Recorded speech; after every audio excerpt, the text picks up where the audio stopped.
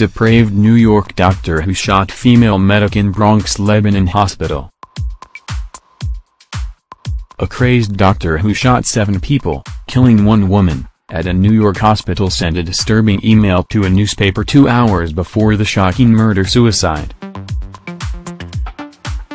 Dr. Henry Bello, 35, used an AR-15 assault rifle to carry out the rampage at the Bronx-Lebanon Hospital where he murdered Dr. Tracy Tam before turning the firearm on himself on Friday afternoon. Dr. Henry Bello, a former physician at the hospital, has been named as the suspect. Dr. Tracy Tam, who was covering a colleague's shift on the day of the shooting, was killed by Bello. The AR-15 rifle which Bello used on the shooting rampage in New York on Friday. But it has now emerged that the disgraced medic sent a chilling message to the New York Daily News blaming 2 doctors for ruining his life after he was forced to resign over sexual harassment accusations. He wrote, "First, I was told it was because I always kept to myself. Then it was because of an altercation with a nurse." In Bello's email, which was sent at 12:46 p.m. on Friday, he claims hospital bosses told him he was fired because he allegedly threatened a colleague. He revealed he also sent an email to that former co-worker congratulating her for my termination after she sent out an email to everybody telling them to file complaints against me so I can be terminated for being rude to her.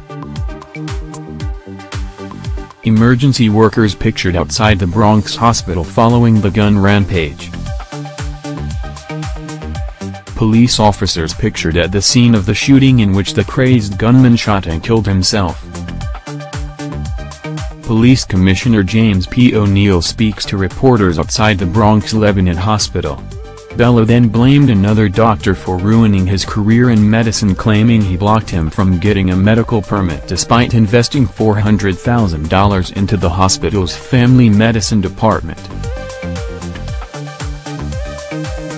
Meanwhile, Bello's victim has been named as Dr. Tracy Tam, who was tragically covering a colleague's shift on the night of the shooting. Dr. Tam, who lives in the Queens borough of the city, was reportedly not the depraved killer's intended target. The victim's neighbor Mahler Rahman, 58, told the New York Post, "She didn't have to be there. She doesn't work in the hospital, she works in the clinic." Bello's target, a hospital resident, was off-duty and away from the hospital on Friday. The disgraced medic was sacked for harassing a colleague in 2015 but had also been arrested in the past for sexual assault, burglary, fare jumping and public urination. The doctor had been arrested in 2004 on a charge of sexual abuse, according to a police report, after a 23-year-old woman told police Bello grabbed her, lifted her up and carried her off, saying, "You're coming with me."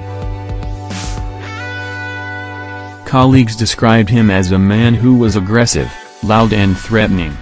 Armed officers outside the hospital following the carnage. The suspect killed 1 person and then himself. 6 others were injured in the horror.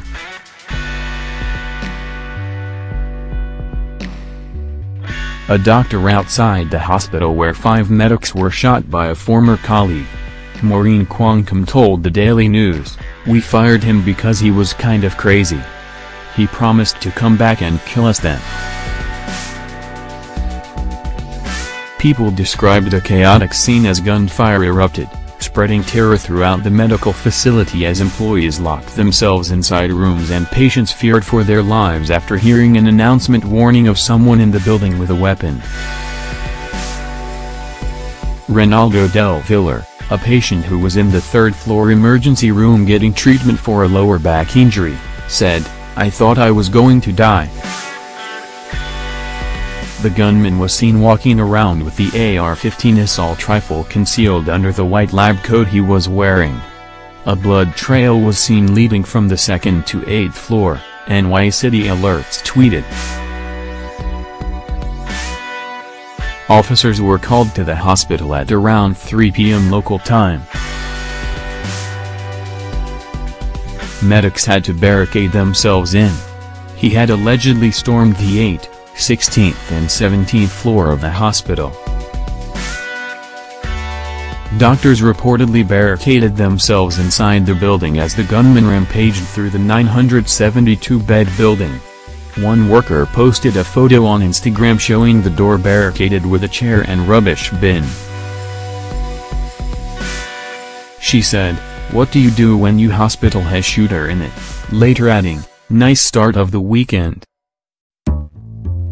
Officials also speculated that Bello may have doused himself with a flammable liquid such as petrol and tried to set himself on fire before shooting himself, but sprinklers managed to extinguish the fire.